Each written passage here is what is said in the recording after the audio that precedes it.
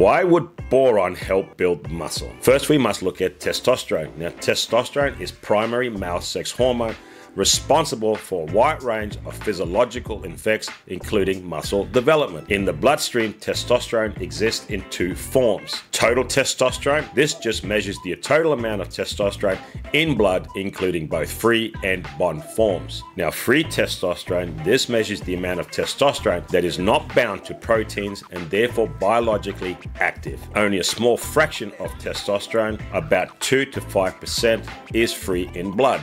And free testosterone builds muscle. The remaining 95 to 98% of testosterone is bound to proteins, primarily sex hormone binding globulin and albumin. These proteins act as reservoirs, storing testosterone and regulating its release into the bloodstream. Bond testosterone is not available to exert its biological effects, but it can be converted to free testosterone as needed. So naturally, you want to keep SHBG low. But what causes high SHBG? Estrogen. What helps lower estrogen and increase free testosterone?